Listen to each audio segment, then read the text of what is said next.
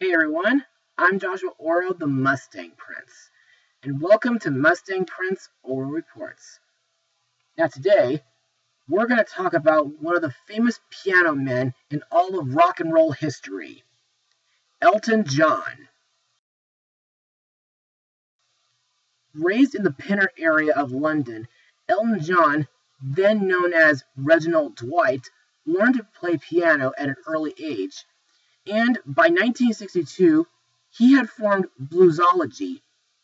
He then met his long-term musical partner, Bernie Taupin, in 1967, after they both answered an advert for songwriters. For 2 years, they wrote songs for many different artists, including Lulu. And of course, Elton John worked as a session musician for artists including the Hollies and Scaffold. In 1969, Elton John's debut album, Empty Sky, was released, and in 1970, his first single hit, Your Song, from his second album, reached the top 10 in the UK and in the US. And he also achieved great success in musical films and theater, like composing songs for The Lion King and its stage adaptation, along with the Disney Broadway show Aida, and Billy Elliot the Musical. Not only that, but Elton John got to cameo in several other films like Tommy and The Country Bears. And he also produced and put new songs for films like Romeo and Juliet and its sequel, Sherlock Gnomes. Also, like Queen, I love listening to many of Elton John's music. Also, before the year 2019 begun, I was completely surprised when I found out news of an Elton John biography movie. And of course, it's the subject of my blog today. Released on May 31st, 2019, the movie is Rocketman. Now let's get started. The film follows the fantastical journey of transformation from shy piano prodigy Reginald Dwight into the international superstar Elton John. It tells a universally relatable story of how a small-town boy became one of the most iconic figures in pop culture until he reaches into his breakthrough years. So, what do I personally think of the movie? Now, I have to admit, this movie was very serious, emotional, depressing, but also very interesting, relatable, and sympathetic at the same time. And it was very entertaining. But, did I enjoy the film? Well, yeah, I did. But let's move on to Mustang notes. Elton John and his husband, David Furnish, had tried to produce a film based on his life for almost 2 decades. The earliest efforts dated back to 2001, when the film initially started at Walt Disney Studios. Photographer David LaChapelle was set to direct the movie after his work on the video for John's 2001 single, This Train Don't Stop Here Anymore, which featured Justin Timberlake as a young John. However, no further development took place at Disney since then, and would languish for over 2 decades in development hell.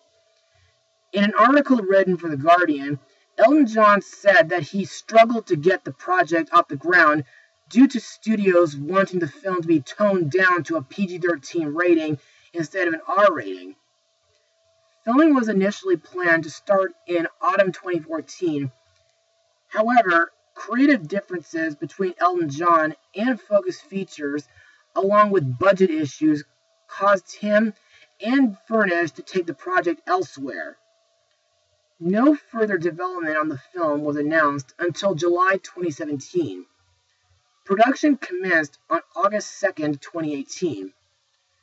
Also, in October 2018, it was announced that the movie was shooting in London. Filming then commenced at Brave Film Studios near Maidenhead, Berkshire. In March 2019, it was reported by the Daily Mail that Paramount Pictures pressured Fletcher to tone down some of the sex features. However, Fletcher stated on Twitter that the rumors were false. Now, in my opinion, the story feels pretty similar to Bohemian Rhapsody, not just because there's classic rock music, but it's about a young musician who changes his name, becomes a big shot rock star, goes into a bisexual relationship, and then goes into a depressing state. Also, I never thought that this movie would be rated R, because the way the advertisement portrayed this movie made me believe it would be PG-13. I guess this movie became that way not only because of the sexual innuendo scenes, but because of the alcohol and drugs featured in this movie. However, on the positive side, I have to give credit to the filmmakers for capturing the 40s, 50s, 60s, and 70s time era. And I really love how Los Angeles, California looks in this movie. And the scene at the Troubadour Bar made my parents very nostalgic due to the fact that it was not too far from where they lived before they had me. Another thing I like in this movie are the song numbers. Yes, I love almost every single one of these songs, not only because they're classic Elton John hits, but because some of them feature outstanding choreography. And it makes the movie feel like a Broadway musical. In fact, some of my favorite songs in this movie are The Bitch Is Back, I Want Love, Saturday Night's Alright for Fighting, Rock and Roll Madonna, Your Song, Crocodile Rock, Tiny Dancer, Take Me to the Pilot, Don't Go Breaking My Heart, Pinball Wizard, Rocketman, Benny and the Jets, Goodbye Yellow Brick Road, and I'm Still Standin'. And now, let's move on to the cast. For the role of Reginald Dwight, aka Elton John, they hired Taron Egerton. In my opinion, I really like Egerton's acting in this movie, and his singing does pay homage to Elton John's style. Plus, I think the reason why Egerton was cast as Elton John was because he sang one of his songs in the 2016 animated comedy, Sing. But it's just a theory. Also, I think the two kids who played younger versions of Elton John, Kit Connor and Matthew Ainsley, were absolutely brilliant. Also, I found it pretty interesting that throughout this movie, Elton John was narrating his life story at a rehabilitation center. Plus, I can't believe the certain amount of crap that he had to go through during his career. And I'm also surprised at how athletic he was while playing his piano. Elton John's partner, Bernie Taupin, was played by Jamie Bell, whom I've talked about in my blogs of The Adventures of Tintin and the 2005 King Kong remake. In my opinion, Bernie seems like a great best friend character, and I really like the friendship chemistry between him and Elton John. Also, I think Bernie's songwriting skills is absolutely brilliant. Next we have the famous John Reed, played by Richard Madden. At first, I thought John was an okay guy, but later on, he starts to manipulate Elton, and he insists that he comes out to his parents as a gay, so that they can help hide their sexual relationship from the press. Now that, in my opinion, was really sick. Also, later, during the 70s era, Reed became Queen's manager, which is pretty interesting. Next we have Elton John's mother, Sheila Elin, played by Bryce Dallas Howard. who got to be in the Jurassic World movies and the 2016 Pete's Dragon remake, as well as A Dog's Way Home. To me, Sheila was a very cold-hearted and very strict woman. Plus, she was already aware of her son's sexuality. As for the rest of Elton John's family, well, I think his grandmother, Ivy, played by Gemma Jones, is a very caring person, and I like that she supports Elton with piano lessons during his childhood. His father, Stanley, played by Stephen McIntosh,